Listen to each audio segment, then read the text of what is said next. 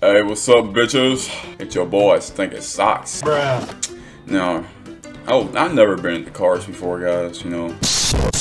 I recently, well, not recently, last year I got my car, a 2005 Toyota Camry. 4-cylinder, aka 4-banger, 160 horsepower, you know. It's no VTEC, but I'm telling you, it goes hard. I think it's like probably the greatest sleeper of all time. If it was a V6, I would be out here slashing Honda Civics, SRT, everything, you name it. Mazda Miata, fucking Volkswagen GTI, everything, guys. I'm telling you. 2005 Toyota Camry, the most base car of all time. You know, I wish they kept making this engine, dude. I'm telling you, the car is awesome. Not only because it's really reliable, but it has a lot of horsepower. I'm surprised Toyota didn't like put a turbo or a supercharger on this bitch, man. I'm talking like the car is so fucking OP, so OP.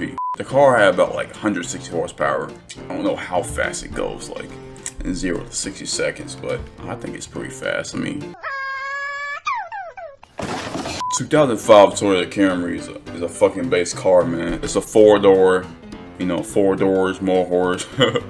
But there's also a 2-door Camry, I forgot what it's called. Stupid. But it was a 2-door with the same engine, but the head gasket wasn't built right, so you know that power wasn't there. But 2005 Toyota Camry, best car possibly ever fucking made.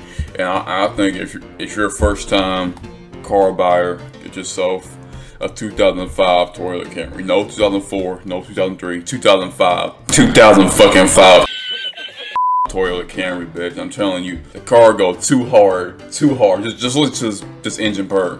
But yeah, guys, y'all heard that. It's lacking power, but you know, I think I'm honestly gonna turbo this bitch up and just go. Just go too hard, you know. 2005 Toyota Camry, guys, you know, you just can't stop it. Can't stop it, guys. But yeah, I just had to get that out of the way, you know. If you ever want to see some more videos of the 2005 Toyota Camry, you know, just let me know. I'm gonna try to make a build up and everything. But yeah, guys, hope y'all have a nice video. Yeah, peace out, bitches.